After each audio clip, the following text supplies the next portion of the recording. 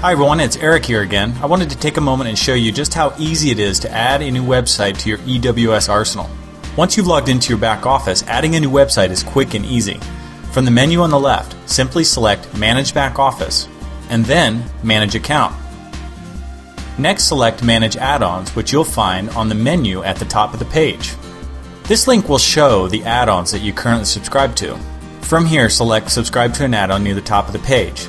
Choose the site you want to add from the Select an Add-on drop-down menu and then agree to use the card on file.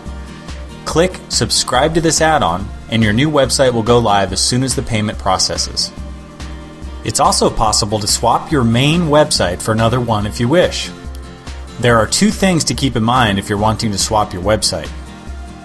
One, this can only be done with the first site that you signed up for. It will say swappable so you know which one can be changed. Sites you added later cannot be swapped.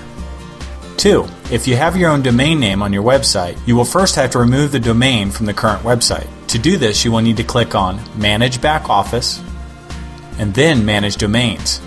Delete your domain name or names from the main domain name and domain aliases boxes. Hit Update Domain Names at the bottom of the page. Now to swap your site, click on Manage Account and then Manage Add-ons. You will now click on the big red X beside the swappable site, and remember, it must say swappable.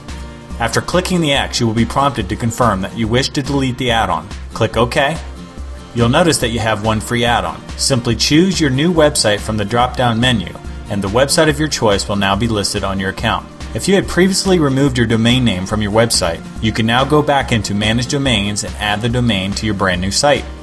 Finally, from the menu on the left, select the top option labeled Home. You will now see the added site below your websites on the right-hand side of that page. Click the picture of the new website to view it. That's it. We hope you enjoy your new website. Until next time, this is Eric signing off.